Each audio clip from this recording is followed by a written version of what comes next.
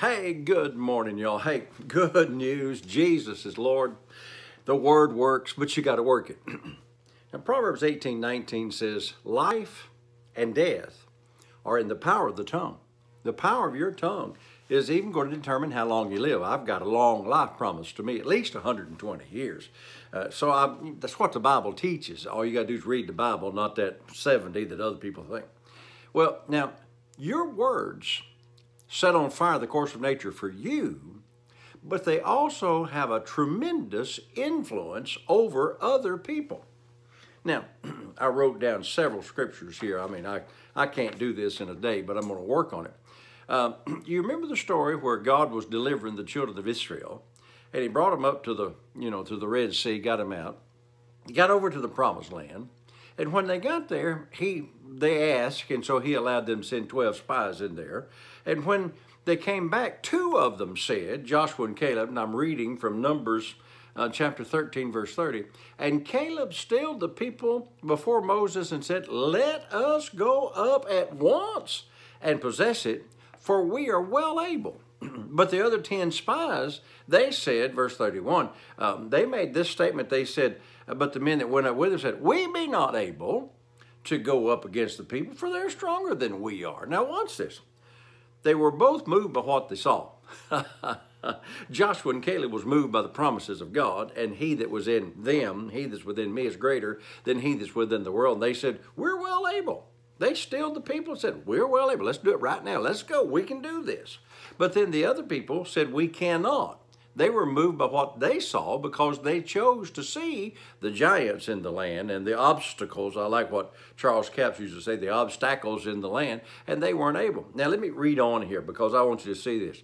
Verse 32, and they brought up an evil report of the land, which they had searched from the children of Israel, saying, the land, this is what they said, the land, though which we have gone to search it, it's a land that eateth up the inhabitants thereof, and all the people that we saw were great giants. An evil report is something that's contrary to the promise of God. Now, there's a whole lot in this. I was going to try to do it in a day. It'll take me 2 or 3. So watch. Joshua and Caleb said, we are well able. Let's go. Let us go up at once. We can do this. The other 10 said, we be not able. Now notice there's only one word different there. Okay, watch one. We be able, and the others said, we be not able. And the majority was wrong. Whoa, whoa, whoa, whoa. Sometimes the majority, just because more people vote one way than the other, doesn't make it right. Now, I'm talking about biblical principles here. So these 10 were moved by what they saw, and they came back and they brought up an evil report, which was contrary to the word of God, the promises of God. And the other 2, Joshua and Caleb, said, we be able. So the difference, there's just one word. We be able, let's go up at once, or we be not able, and we can't do it. And then they brought up a lying, evil report. An evil report, even though the majority is saying it, don't make it right.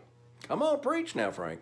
So your words are with power not only for you, but for the rest of them. Now, the 2 million Jews, or 2 to 3 million is what historians tell us, died in the wilderness because of the words of the 10. So the bad words, evil reports, bad things that you can say can hurt others as well as hurt you. Now, I'm going to get into the depth of that tomorrow, but watch this.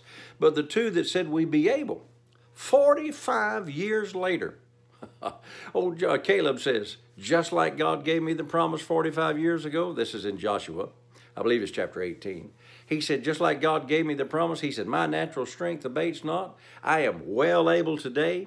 He said, now give me my mountain. So the word that he said caused him to stay young, caused his strength to be renewed, so that 45 years later he was still able to act on and receive the promises of God while all the rest of them died out there. Your words are with power for you, but the 10 spies that brought up the evil report, I'll read this to you tomorrow, caused the people's heart to melt, and they backed off and never did go into the promises of God. Hey, I got to go. Let me get into this tomorrow, because your words, They make life and death for others as well. Have a great day. Until I'm with you tomorrow, saints, remember all day, hey, Jesus is Lord. Thank God. Hey, the word works.